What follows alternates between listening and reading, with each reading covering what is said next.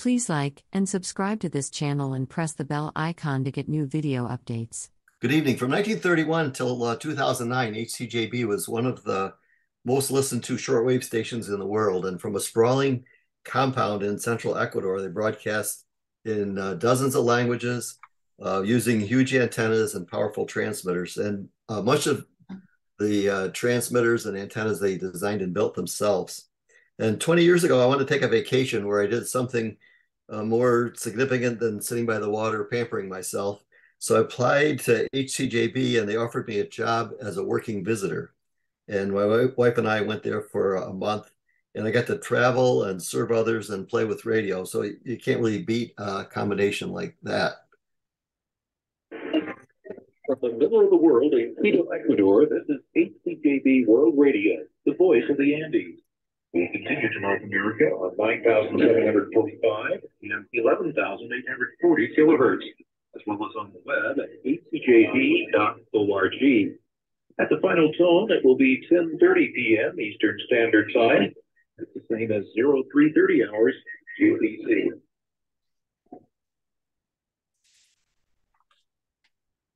So here's a map of Ecuador. The Andes Mountains run down through the middle of the country, and to the east, it's hot and wet and the beginning of the Amazon River, and to the west is hot and dry, and the middle part is kind of ideal spring-like weather year-round, and there's dozens of volcanoes, some of them, one of them over 20,000 feet, and several over 15,000 feet.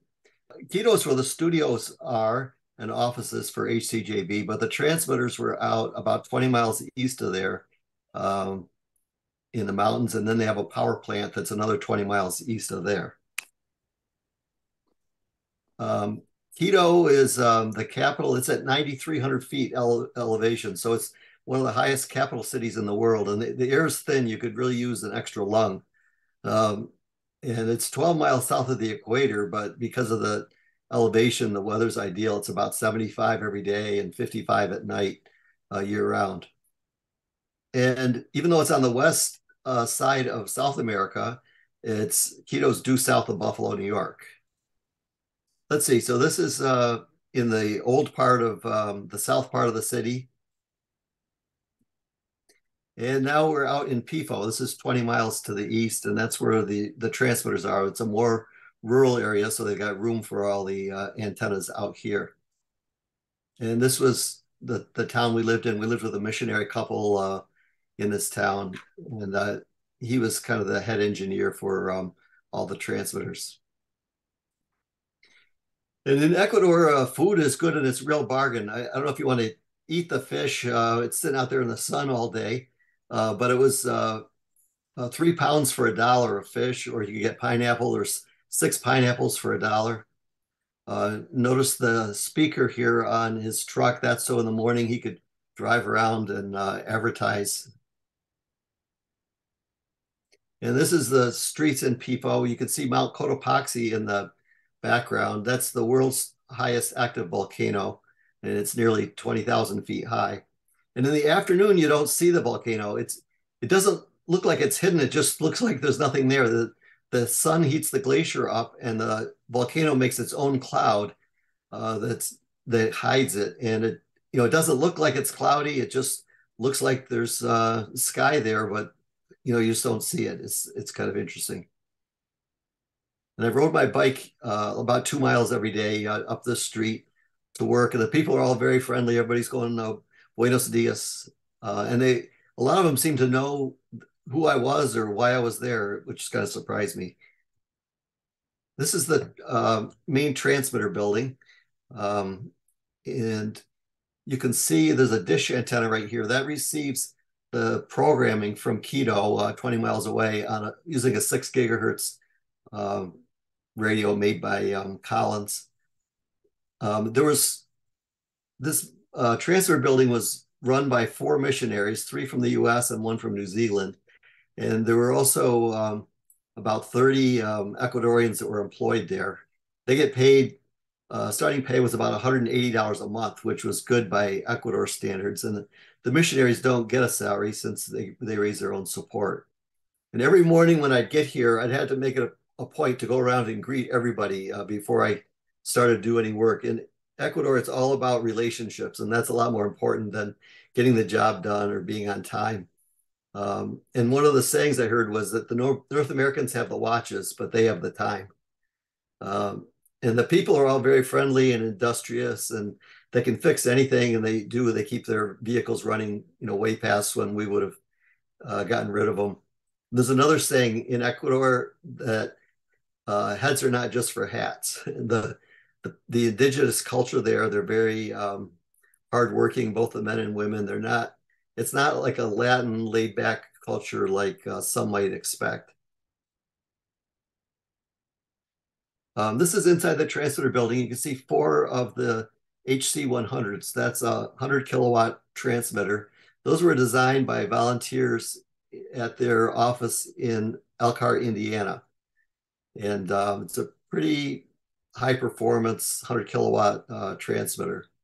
There's some of the specs of the transmitter. It automatically tunes from 5 to 22 megahertz. The output is 300 ohm balance, and that's the case for all of their transmitters.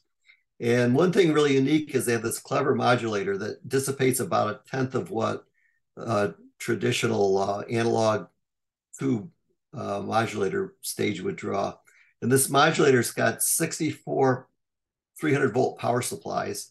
And then each of them have a FET, and the FET can either make that power supply be in series with the others or just be bypassed, so that all of those supplies add up and give them a 14,000 volt audio waveform.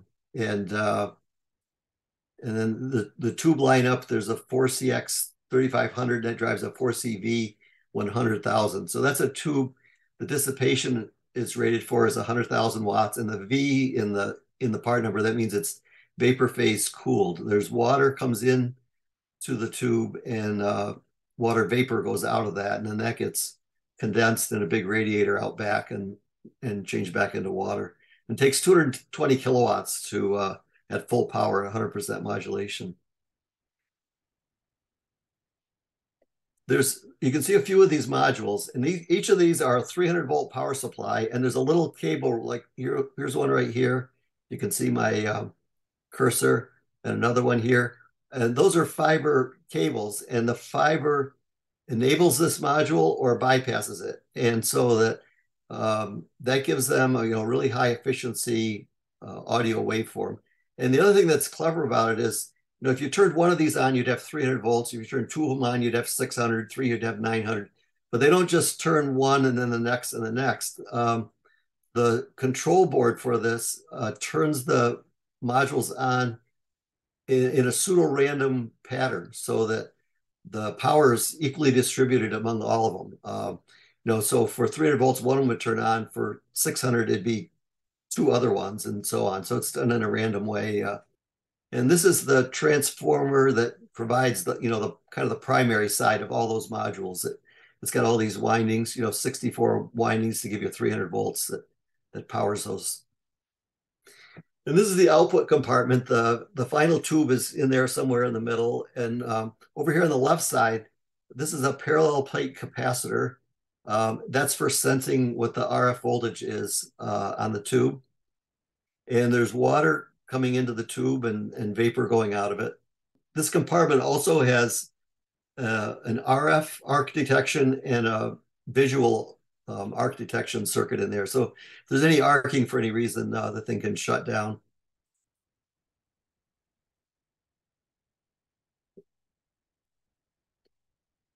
There's meters for grid current, screen current, plate current, SWR, all those kind of things that you'd expect. And then there's 2 meters, one over here on the left, one on the right, that you could program to look at any other things that you might want to look at.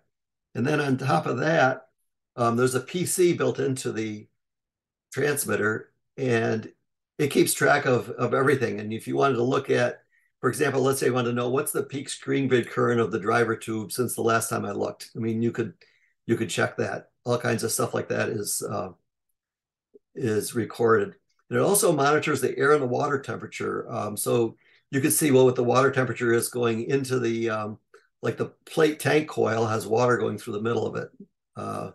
to cool it. And you could see what's the water temperature going in and the water coming out. From that, you could tell the efficiency and tell that everything's working properly. This is the 500 kilowatt. They have one 500 kilowatt transmitter. It's one of a handful of transmitters that big in the world. And it was also designed and built in Elkhart. And it takes a lot of electricity to run a transmitter like that. But since HCJB built their own dam and power plant, they could afford to do it. At my regular job in Rochester, I had to use tweezers and a microscope to work on the radios that we built. So it was really nice here where I could work on a transmitter with a crescent wrench. And I did get to work on it. On the left side here is a vacuum variable capacitor. This is rated at 45,000 volts and 800 amps. And it failed one afternoon while I was there. And so I got to troubleshoot it and figure out what was going on. And this 10-inch pipe right here is actually a coax. It's 150 ohm coax, which is part of the balun.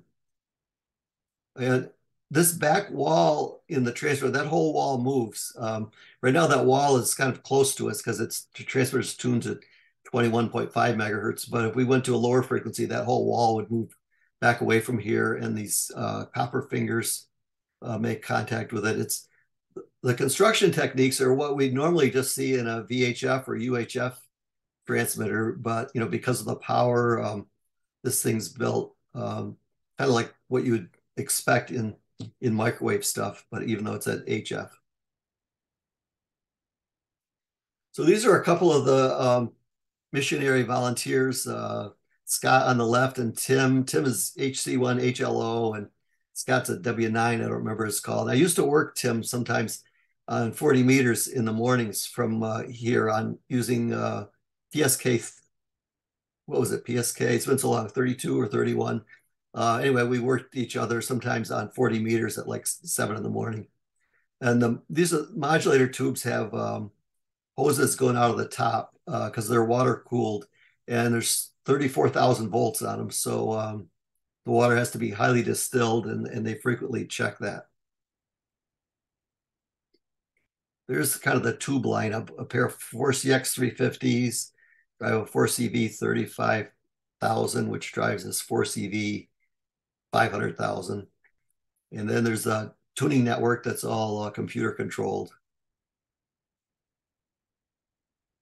And this is the power supply for that transmitter. And I'm inside the power supply. I'm standing next to the plate choke.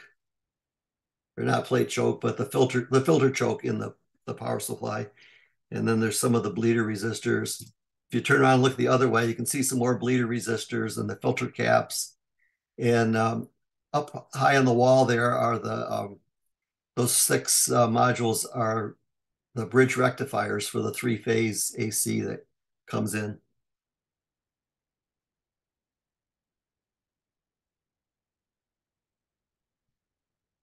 And that transmitter was dedicated to Clarence Moore. Clarence was W9 Lima Zulu X-ray. He was the chief engineer in the late 30s. He invented the cubicle quad, and that was to solve problems they're having with coronas burning away the ends of Yagi antennas. Because of the high power and the high elevation, they'd get corona on the antennas. And he tried putting 6-inch copper balls from sewage flush tanks on them, but they still had some trouble. So in the summer of 42, he had the idea of a loop antenna with no ends on it, and the quad was born. And he patented that antenna, and he described it as a pulled open folded dipole. And he eventually came back to Elkhart, Indiana, and he started Crown Electronics, which is a manufacturer of high performance audio equipment. And he set aside part of his building space so HCJB volunteers could build gear there. And that operation is still going today. This is one of their newer transmitters. This thing is made in Elkhart. It's a 1,000-watt AM shortwave transmitter, and a 1,000-watt AM is 4,000 watts PEP. So it's a lot of power, and it's a complete radio station that can be just deployed in the jungle of South America or the deserts of Africa. Fit in a suitcase. And down here at the bottom is the web address for that operation in Elkhart, if anybody was interested. Another thing HCJB did was they bought these little radios from a company in Israel for $20 a piece, and they gave them away to people in remote villages. They're fixed tuned to an HCJB frequency, and they're designed to be very durable. The only control on it is a 3-position switch for off, soft, or loud. And there's a swimming pool, and you could swim in it if you wished. It's kept warm by water from some of their older transmitters. In the attic of the transmitter building, they had this antenna switch. This thing was a mechanical marvel.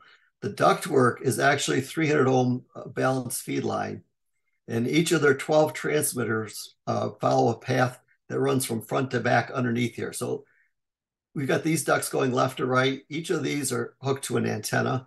You can see some threaded rods sticking through the walls. On the other side of those are glass bowl insulators that go out, with open wire line to different antennas. So the antennas run from left to right, and the transmitters are underneath here running through similar ducts that are going from front to back.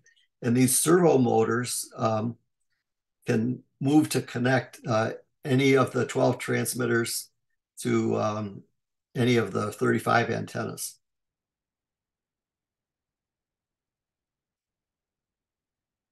And they're kind of the main antenna is a curtain array. We're looking at the curtain array for North America. It's a little hard to see, but there's a wire mesh that goes between this tower and the tower to the left of there. A whole bunch of fine wires you could see. And then out in front of it, here's a folded dipole. And this folded dipole is up 100 feet. And up above is another folded dipole up 200 feet. And there's 300 ohm feed open wire line. The line comes from the bottom, it comes up and out, and then to each of these folded dipoles. And to the left of this, there's 2 more folded dipoles. I got a sketch that shows that maybe a little more clear. So the signal comes from the transmitter, and it goes to the 2 dipoles on the right or the 2 on the left. And there's a screen behind them. And then on the other side of the screen, there's an identical another set of antennas that point towards South America. These are pointing towards North America. This phase shifting house can make it so the dipoles on the right and left are fed in phase or fed slightly out of phase. And that way they can steer the beam to the east coast of North America or the west coast. And to do that phase shifting, there's a big contactor relay in this doghouse. So the feed line comes in from the left, and it either goes straight through and then on out to the other antenna, or it's switched so it goes through up and over the house and back down. And that extra length of feed line causes a phase shift to steer the antenna. And on their compound, there's 45 towers. Some are over 400 feet high. And the towers are all fabricated in the machine shop right there on the grounds. There's also a complete auto shop and a wood shop. And this mountain in the background is Mount Pichincha. It's a volcano. It's around, I think it's between 12 and 14,000 feet high. And a friend of ours lives about a mile from there. And she woke up one morning in October of '99 when it was erupting, and she took this picture, which she gave me. And it was just getting started then, but it ended up covering all the land around there with a couple inches of ash. The most interesting antenna is what they call the steerable dish. It's kind of like a parabolic dish, except this shape is not a parabola. It's like a quarter of a sphere. On a parabola, you would have slightly more gain, but a parabola focuses only in one spot. And where a sphere, you could move your feed point around, and it'll point in different directions. So there's a 450-foot tower in the middle, and then there's 6 200-foot towers around it. and they strung out between that is this mesh that's in a giant quarter of a sphere. And down here in front of it is a folded dipole that's on a track so it can move, so they can point the antenna. This has 24 dB of gain at 21 megahertz. It was designed by a broadcast engineer named Carl Smith, who lived in Cleveland. And this is the feed for that. It looks like a giant egg beater. And it's fed with 300 wire open wire feed line that pivots on the tower behind it. So you could see the feed point right here where my cursor is, and it comes from this tower. That tower is 450 feet tall. And the feed comes out to this big egg beater. And you can see here the track that's riding on. And to move that on the track, there's a pump house. It's got a hydraulic pump and hydraulic motor, and this big drum rotates, and there's a cable about 1 inch in diameter that goes out to the that egg beater antenna, and by this thing rotating, it drags that back and forth. This is all controlled automatically from inside the transmitter building. There's a computer that controls all the frequencies, antennas, does all that switching, points this where it needs to, depending on the broadcast schedule. And that antenna is aimed pretty much north, so, and it can steer over a 110-degree arc. So they're able to cover from Europe over to Japan.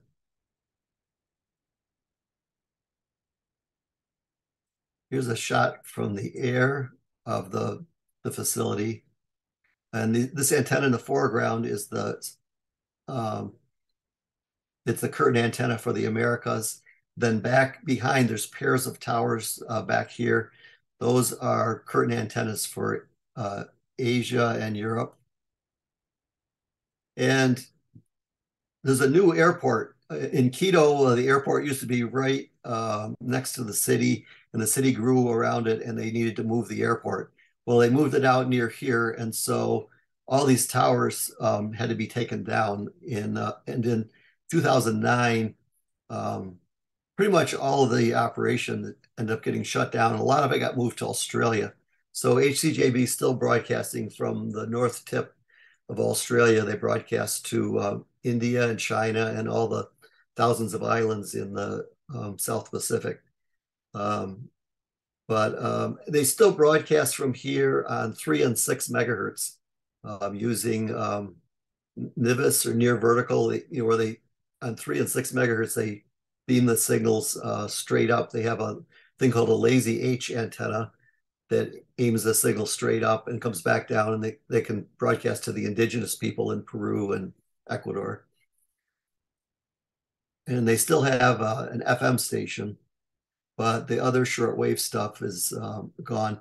And back behind, you can't really see it here, but that spherical dish is back here in the background. There's also a rhombic that's pointed at Europe. And this plateau is one of the few flat spaces in the Andes, so that's the reason why it was chosen. This is the control room, and they have several channels of programming that come in different languages from Quito over the microwave link, and the software routes the programming to the appropriate transmitter depending on the broadcast schedule. It commands the transmitters to the right frequency and switches each of the 12 transmitters to one of the 35 antennas, and it points that steerable antenna in the right direction. And there's an operator here 24/7, so he can override the operation if he needs to. And the government made HCJB the official timekeeper for the country of Ecuador, and that's, I think, partly why you hear them say, at the final tone, it will be 2300 hours UTC, that sort of thing, because they're the official timekeeper for the country. They used to run everything on diesel generators. They got 4 big diesel generators, but they built a dam and a power plant. And while I was there, they were building they built a second dam, and they were working on the power plant for that, so they could make their own electricity. And these are gauges where they could monitor the power being generated by the power plant and how much was coming in. And so now we're on our way up to where the power plant is, and we're going up over the Continental Divide. Even though we're only about 150 miles from the Pacific, and we're probably at least a couple thousand miles from the Atlantic, the Continental Divide is here. And we're up about 14,000 feet. This is the village of Papayacta, and in Papayacta, some of the houses have hot running water, which they can get from the geothermal springs that are there, and there's swimming places that you can go to. It's pretty nice. And to get there, we had to go over this bridge every time. And in Ecuador, you have to be careful where you step and how you drive. The traffic lights are merely a suggestion, and the double yellow line on the road is just a waste of paint. Here's the power plant, and they could generate 6 megawatts of electricity here. And the extra electricity they would sell to the electric company. HCJB never asked their audience for money because they felt that would detract from their mission. And instead, they were financed by churches and individuals, and they made some money by selling the excess electricity.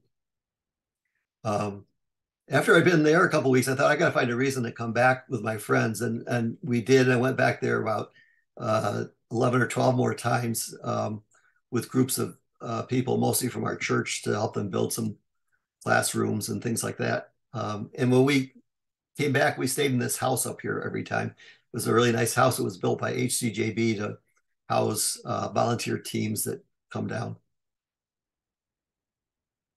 One thing interesting is there's a fireplace there. It's really hard to get a fire going in a fireplace because of the altitude. There's less air, and people there put gasoline. They actually use gasoline to start fires in their house. And it's not as explosive because of the less air. I didn't try it, but that's what I hear. Here's the 2 megawatt generator. This was a generator made in 1911, and they salvaged this from an electric utility in Seattle. And water from the penstock, there's a dam like 800 feet higher than this, and that water comes down and it spins a turbine here behind me. And then right behind me is the generator itself, and then there's a flywheel inside this circle here on the left.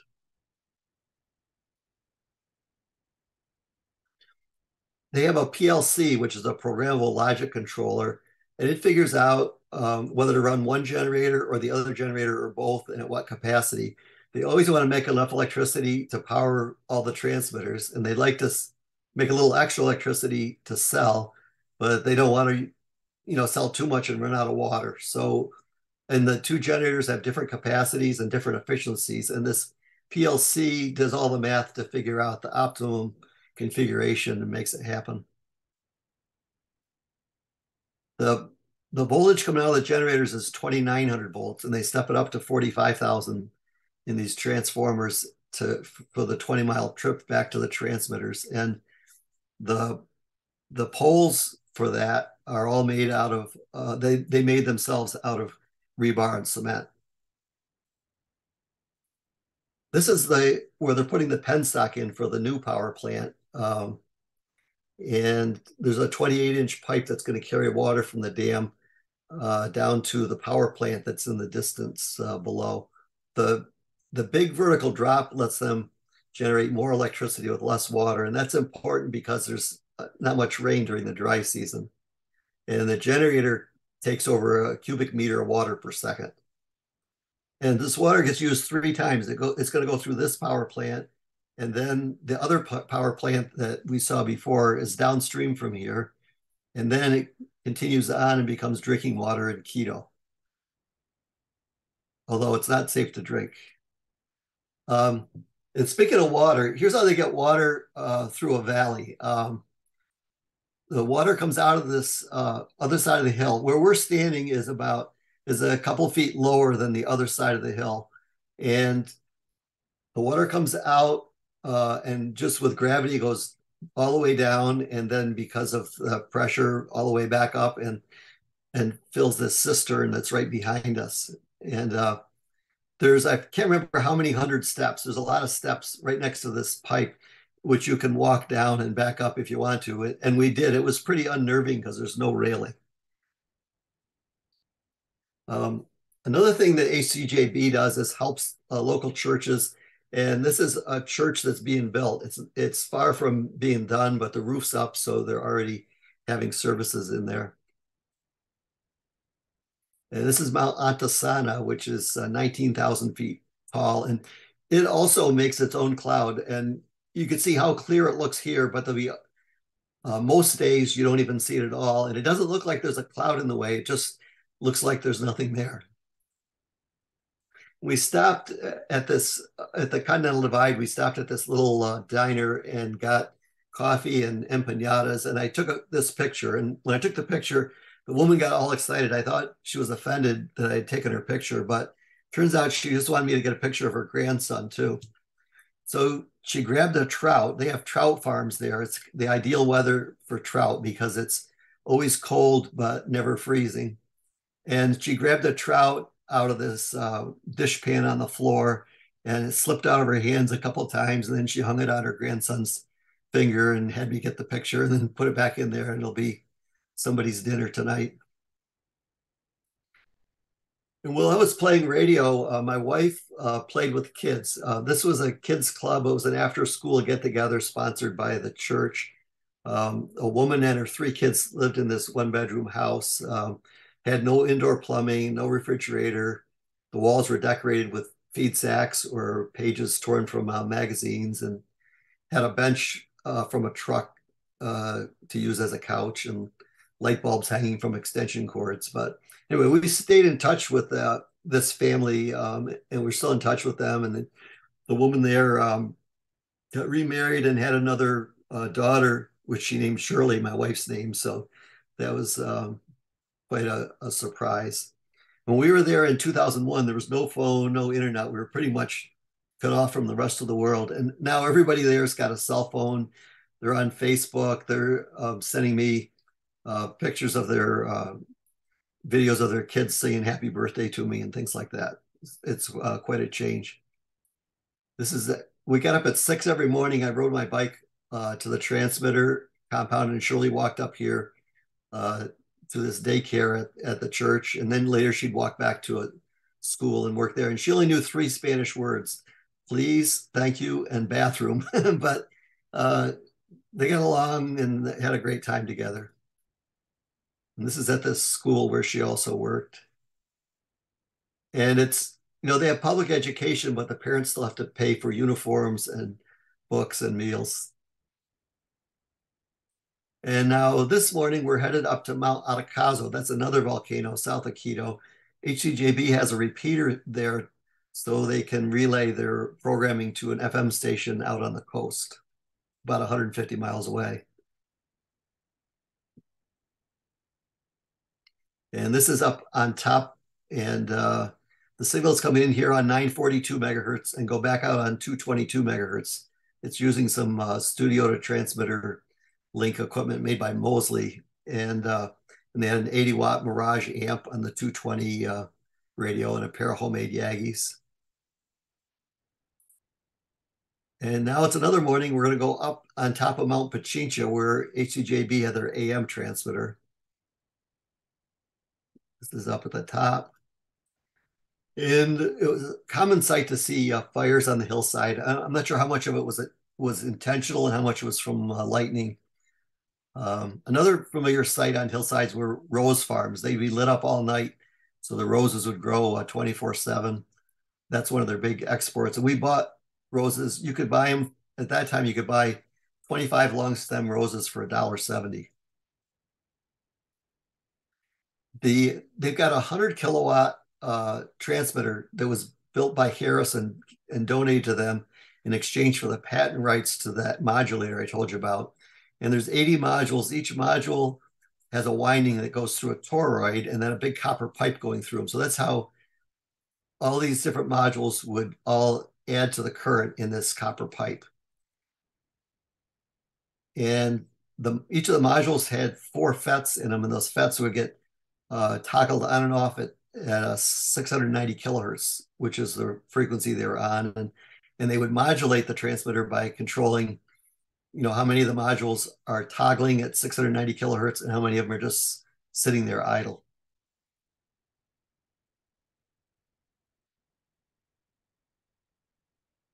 And for coax, the coax is these wires. There's 2 wires in the middle and 4 wires on the side. So you can see 2 wires in the middle here and 4 around them, and that's their coax. It's low cost and it can handle a lot of power.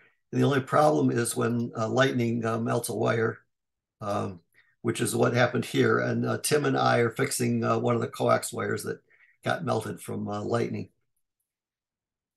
And that happened even though they got a lightning arrestor. This is their lightning arrestor on the top of the hill.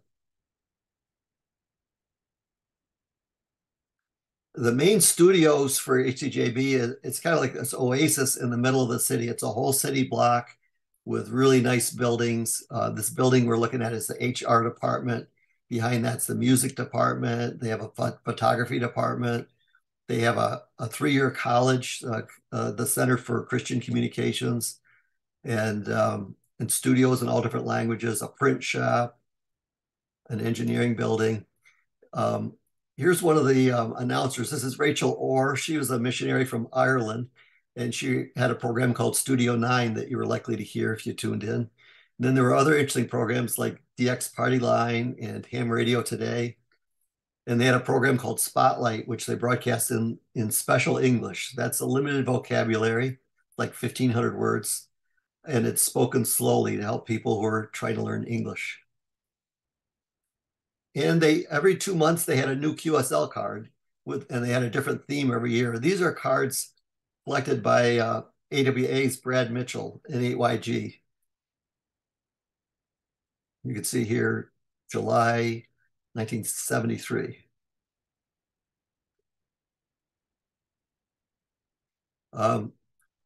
This 10-meter dish was built by HCJB employees and volunteers right there at the transmitter compound.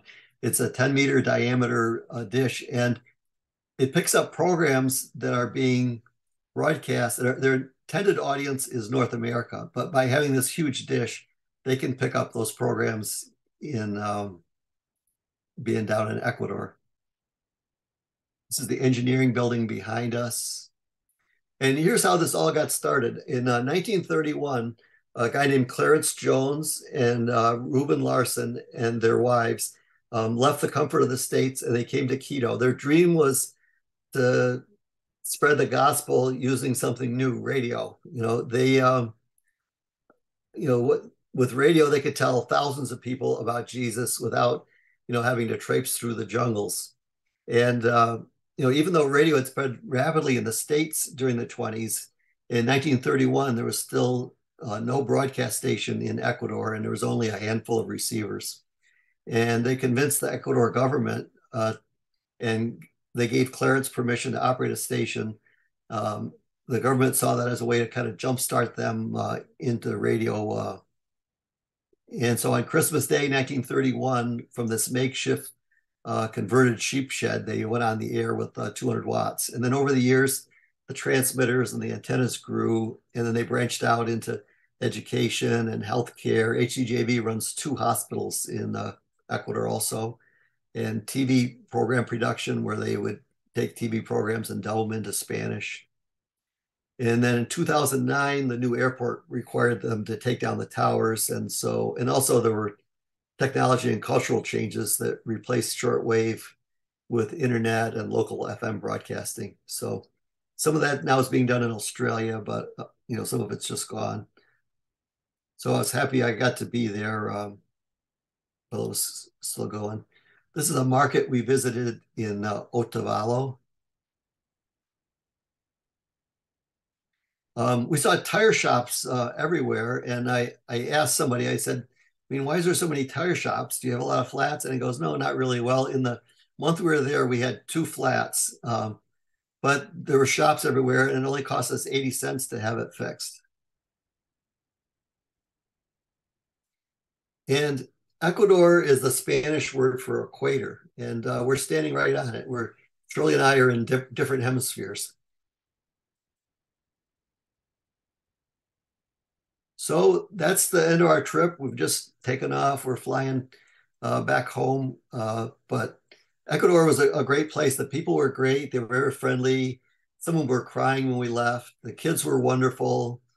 The weather was perfect. The mountains were beautiful. And HCJB was really impressive and professional and first class. And I knew I needed to go back there, which we did about a dozen times after that. And those were all good trips too. So, and there's so many stories to tell. I mean, it's hard to squeeze it all into 45 minutes or so, but there were a lot of good experiences and sad experiences. And, you know, some days it would be like a roller coaster, just the range of emotions and things, but it was a pretty neat place. And we never had any trouble or felt threatened or anything there. And